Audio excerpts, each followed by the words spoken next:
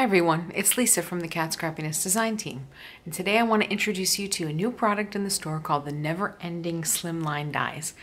Kat Scrappiness has a large variety of slimline dies, and this is the newest in the line. There are 10 dies in this set, and they cut out varying sizes of the frames for your slimline dies.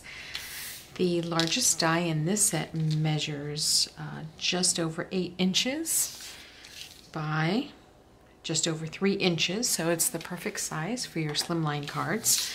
Like I said, you get 10 dies in this set, and if you were to cut them out before you actually separated them, they would actually give you 10 different size frames.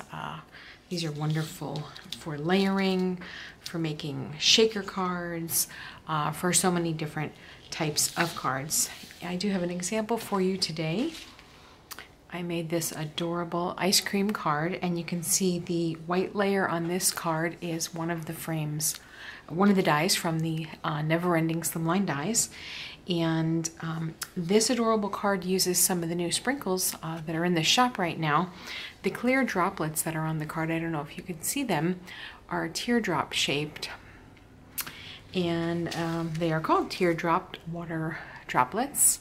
We do have other droplets in the store that are circular, but these are a teardrop shape, so they're really unique.